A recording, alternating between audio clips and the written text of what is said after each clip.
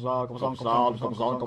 YouTube, Coppersan here. I was thinking back about some of my favorite moments in MapleStory. So here are iconic MapleStory moments that only the real OGs remember. Make sure to share your favorite MapleStory moments in the comments as well. The first memory that I want to share is a classic MapleStory moment, and not one that I particularly miss. But it was kind of funny regardless. So a long time ago, when my back and my knees didn't hurt yet, in Amoria there was a special low-level quest. This quest was called Beauty or Beast, and it sure lived up to its name. Maplers had to collect 25 squishy liquids from green slimes, an easy task that anyone could accomplish in either the slime tree or any of the other huge maps around Ilinia that had slimes in them. Players would then get a free hair coupon from Claudia as a reward for this quest. But there was a catch. The results of this hair coupon were random, and I'm pretty sure that about 90% of the Maplers got this exact beautiful haircut in this exact color, because it would also change the color of your hair, usually to orange, and usually you had this beautiful pumpkin hair as a result. I know some free-to-play players who would just create characters over and over, complete the quest, and then try and get a nicer hairstyle. I actually remember rocking this exact pumpkin hair for years on my main, because I didn't want to spend any cash to change it, and I was wearing a helmet anyway, but whew.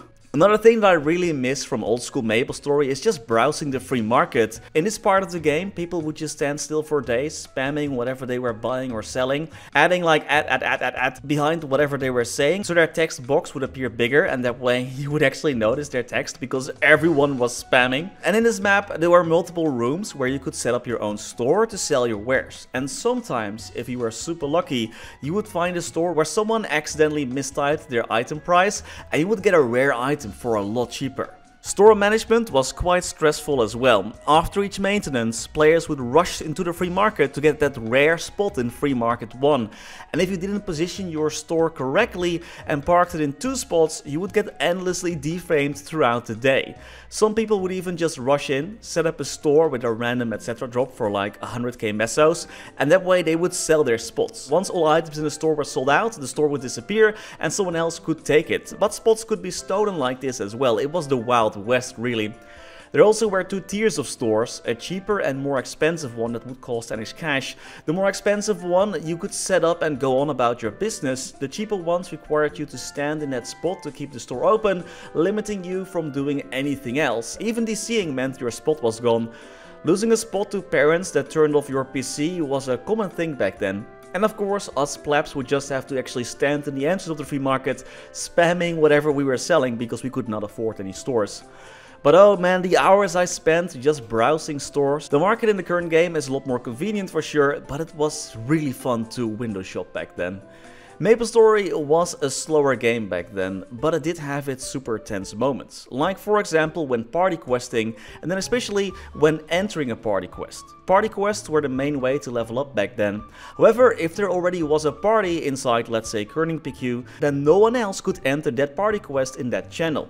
Other players in the same channel had to first wait for that current party to finish their quest, exit, and then they could enter, which resulted in players spam clicking and even going as far as using auto clickers just to try and get in. But there was a nifty function in the game that would make sure you didn't need to click for just 15 minutes. Back then, Maplers could type /find and then the name of the player they would like to find to see the exact map they were in. If you were in the same channel as that player, the game would tell you exactly which map they were. That way, if you knew the name of the person that was inside the party quest, you could track their progress and start clicking as they reached the final stages of the quest. I actually remember specifically making a character with a capital I instead of an L to make sure that I was a little bit harder to track. Like let's say I would make a character called Wellness, and then one of the L's would be like a capital I to throw people off so they couldn't track me. Because Maples would even write down the name of others that they would see in the entry area so they could track them as well in case they didn't make it inside the party quest.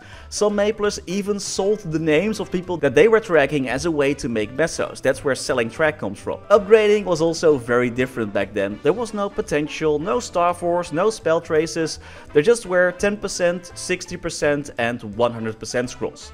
The less success chance a scroll had, the better the stats it would give. And another moment of euphoria or excitement back then was getting a 10% scroll to pass on an item. Some traders would even take this a step further, crafting special gloves called work gloves that all the players could wear. They would then use a 10% scroll on the first slot, and if it failed, they would just toss the item and retry until one of them worked. Having a 10% scroll work while having all other slots still available was a sure way of making a nice chunk of mesos in the free market back in those days. Players would just keep scrolling the glove with either 60% or even more 10%, they are really crazy, to try and make this godly work glove. Oh, and I have one more fun one just for you, and I'm sure no one misses this one. If you were playing old school Maple, you must remember the horrible patcher that the game was using back then. This patcher would fail if you would lose your internet connection for just a second, or if you suddenly ran out of space on your hard drive. And back then, the internet was slow as heck, so you were often stuck for hours just trying to patch the darn game, only for it to corrupt halfway through so you could start all over again. Sorry, I was feeling nostalgic, so I was like, you know what, I'm gonna make a nostalgia video. What are some of your more iconic MapleStory memories? Sending out noobs to check for Balrog, party quest smuggling, getting a mastery book to work? Let me know in the comments. And that's all I had for today. Thank you so much for watching. You're all amazing, and as always, special thanks to our members for making these videos possible. Special thanks to Niels de Coninck, Raar maar waar, Sebastian Hanoy, Jesus Rodriguez, Mora, Ryalias, are you, BackSpaceOTI, Suthikeeree, Historycanon, Saffronyx, Flidiot, Knifesu, Cloudfix, Surtito655, Michael Menchaca, Rathius, Afterlord, Betrayal 1489, Silvio Nato, Striker Elk, Tidal 1 Fun, Victor Sundstrom, Mathias Simonsson, Mr. Anark, Brendon Games, The Passenger, Kani Wu, Max Bernhardt, Mukau 1017, BNB King, Scotty Flies Fast, Gabriel Eck, Fecko, Vake Botnet, Dante Victory, Mathinu Def, Snack HBG, Only, Lord Vasil, Spats the Kaiser, That Archer Guy, Louis Bento Brandau, Snuffle Pop, Tails Cursepet, The Wolf Drake, Gabriel Wolf, Live Love MapleStory, Kali, Duckfoos, Quinn, Migu, Sir Otter, Nix, and Gulamay Paiva. Thank you all so much for watching. Stay safe and happy mapling!